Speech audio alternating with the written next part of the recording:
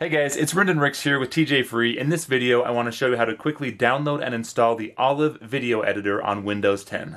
Let's get started. I'll include the download link in the description of this video, but you can also just go to a search engine like DuckDuckGo and just search Olive Video Editor. And that should bring up the site. So it's actually olivevideoeditor.org is the site you'll want to go to. And we'll just left click on this top link here. This is the download site. So there's all kinds of information about the video editor. And if you're not familiar with it, you can do some reading and check it out. It's a free video editor. It's open source software. If you're not familiar with that, check out some of my other videos where I talk about open source software and the advantages to using open source software above something like Adobe or a proprietary video editor. But to download, we'll just click here on these downloads, this download link. And then I'm going to show you how to download this on Windows. There's also potential to download on Mac and Linux as well. But click on Windows. If you have a much older computer or an underpowered computer, you might want to try this 32-bit installer. But I'm going to do the installer 64-bit.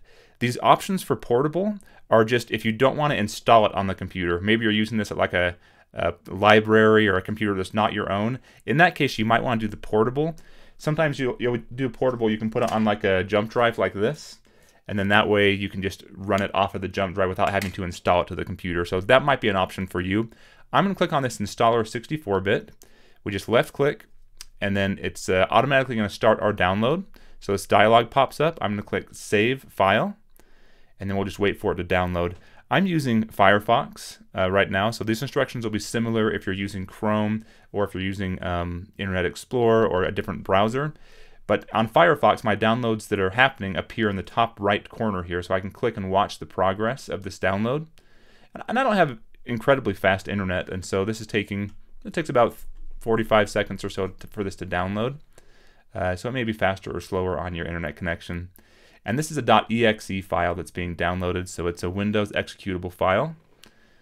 We'll just give it just a second here. And also, I have my downloads configured to go right to my downloads folder.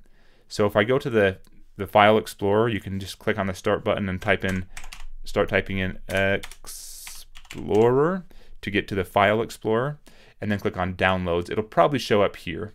And so you can just launch it directly from here by left-clicking or double-clicking if you have double-click set up, or we can just click it from right here in the downloads once it's finished, which it is now. So I'll left-click here. It brings up a dialog that says, do you trust this program? I'm going to click yes, and then we click just next here to install. We have a license agreement that you're welcome to read through. I'm going to click I agree, and then we choose the location to install. If you have multiple hard drives on your computer, you might want to click Browse and choose a different location to install it to on your computer. But I'm just going to leave it this default. Program Files is an excellent place to install programs on Windows. And then we'll just click Next. I'll leave all these things checked. We'll click Install, and then this begins installing. So what this is doing is installing all of the dependencies. There's other programs that Olive Video Editor uses, just like any software, in order to work properly. So it's installing all of those and getting it all configured to run on this computer without having to go to the website and download it every time. Then if this box is checked, Run Olive, it'll launch Olive as soon as we click Finish. So I'll just click Finish here, and this will launch the Olive Video Editor. And so let's minimize this. Maybe it launched it in the background. Yeah, here it is. So it's launched in the background here. So the first time it comes up with this message, I'm going to click OK. And here we go. This is the interface for Olive. So check out the next video in this series, and I'll show you kind of what's going on here. We'll get familiar with the interface, and then we'll dive right into learning how to use Olive Video Editor to do professional video editing. Thanks for watching, guys.